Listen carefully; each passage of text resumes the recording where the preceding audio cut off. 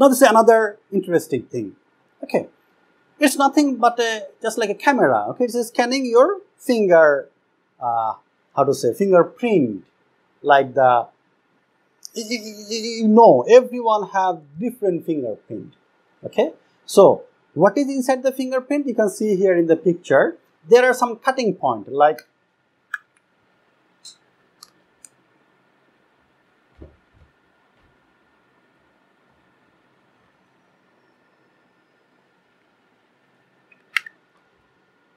so in fingerprint, there are some cross point, or there are some, you can see here, there are some like this kind of part is available. Okay, like you have a fingerprint like this.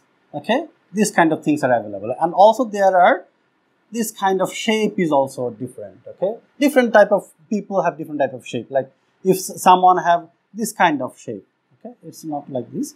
Okay, so he have a fingerprint like this. Okay, someone have this 2 or 3 coil inside the fingerprint. Okay, it's measuring that points. Okay, you can see here, it's measuring the intersection or the I'm just saying coil type structure. If it finds that structure, or it finds in which zone, you can see in this picture very clearly. Okay, it can be identified by using some AI algorithm, or even some rule-based algorithm. It can find the zones, how many intersection or how many these kind of coils are available. First, it measures that point. Then it measures, like if my finger have the same pattern, fingerprint have the same pattern, that means the distance and the points will match. Okay, it will not match the whole lines. No, it will just match the position of this kind of special points. Okay, if the position matched, then the fingerprint match. Okay, so by using this kind of technique, you can, again, if you want to implement this thing, you have to read on the other details. Okay, so here is another issue, LiDAR, commonly used in car, okay, or autonomous car. Here you can see a number of LiDARs are here. 3-4 LiDARs are used in a single autonomous car application. Okay, this is the same technique. The light is coming. You can see on the top figure, the light is coming and it's measuring the intensity, how much light is coming back. Okay, from which direction? By measuring this direction and the intensity of the reflected light, it's measuring the distance on each point. As I told you maybe on a few lectures back, like it's measuring each point, like from here left to right, then bottom to up. Okay, just like a scanning. Okay, just like a scanning. So it's scanning 360 angle. Okay, very, very expensive sensor. So you can see here, Uber is also trying to develop this kind of autonomous car to use on the road. Now there are some water and underwater sensors. You can see these sensors you can understand this sensor very easily. You see there are a number of conductive lines, and when the amount of water increased, the conductivity increased. When the water level decreased, the conductivity decreased. Okay, that is the main concept of this water level sensor. And rain sensor is the same. When any raindrop, dropped on the conductive lines, then the resistance get decreased. Okay, conductivity increased. And when there is no drop of water, the resistance increased. Okay, so by using this characteristic, rain sensor also can be used. The steam sensor is the same. Okay, there is a conductive lines. When steam came, that means the amount of water comes, conductivity increased.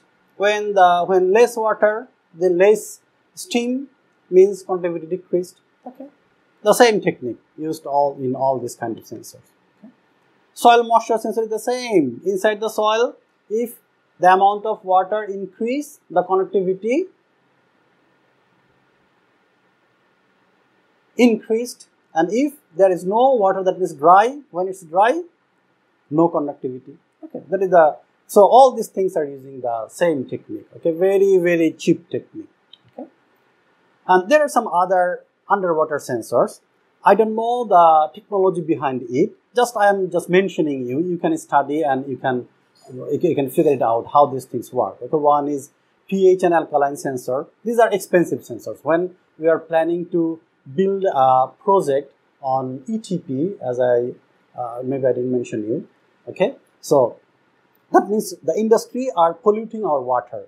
They are wasting the water directly from the industry. So government enforce them to purify that water first, okay. So when we are preparing a autonomous system to measure this thing, that time we are studying this kind of sensors, okay. I don't know the technology behind it. I'm just showing you some sensors like that. So one is pH and alkalinity sensor. One is dissolved oxygen sensor. That means the amount of oxygen inside the water. Very expensive sensor.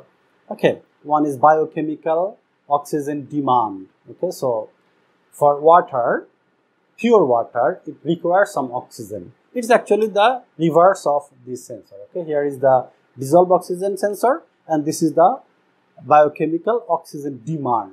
Okay. So what is the demand of the oxygen according to the chemical property inside the inside this water. Okay, so this can be measured by this kind of sensor. So here, biochemical oxygen demand, chemical oxygen demand, and turbidity and total suspended solids is also can be measured. That means the TSS means the in Bangla we say ghola, koto ghola pani. Okay, so it's when there are a number of solid materials inside this water, it will become more dirty. It looks more dirtier. Okay, and also the visibility is another important issue for this kind of water. Okay, so this sensor can measure all these three things. This is also available in the current market. So, and this is dissolved solid like S, and turbidity only for using only for measuring this turbidity and the dissolved solids. Okay, so again the same thing as I told you on previous slide, like the color of the water, how much solids are mixed inside this water. Okay, so first you have to clean the water by using some filter, or just keep the water for a few times, the waste will go down. So by using this kind of filters or this kind of technique, you can handle it. But the sensors is available, electronic sensor is available in the market to measure it. Okay, so by using this kind of sensor, we can ensure the implementation of ETP very easily. Okay, chlorine sensor, the amount of chlorine inside the water. This is dangerous for the fish and other water life. Okay, so yes, this can also measure the chlorine. And this one is electrical conductivity sensor inside the water. Okay, so if different type of materials come here, okay, conductivity changed. Okay, so there is standard conductivity of the water. Okay, so you have to ensure that thing. So this is also available. So this kind of sensors are available for measuring the underwater characteristic. Okay, so whenever you will design ETP, okay, or this kind of things, you can consider this kind of sensors, but these are expensive. We didn't work with this kind of sensors, but these are available in the market. And also, I don't know the technology or the science behind these sensors. If you have interest, please study yourself and identify what kind of material is used or what kind of engineering is used to build this kind of sensor. Thank you very much. This was the last part of sensors. I understand the interfacing, perceiving the environment is one of the most important part to do some job or do some activity or display something. Okay, so sensor is one of the most important part of interfacing course.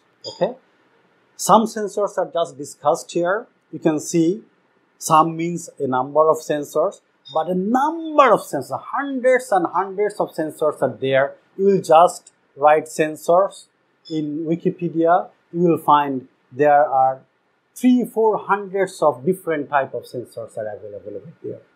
Okay, So whenever you will design a system, a digital system or a robotic system or a industry automation, whenever you want to think about the automation, please try to look for few sensors, like what type of sensors can be used to make this kind of automation. It will help you a lot.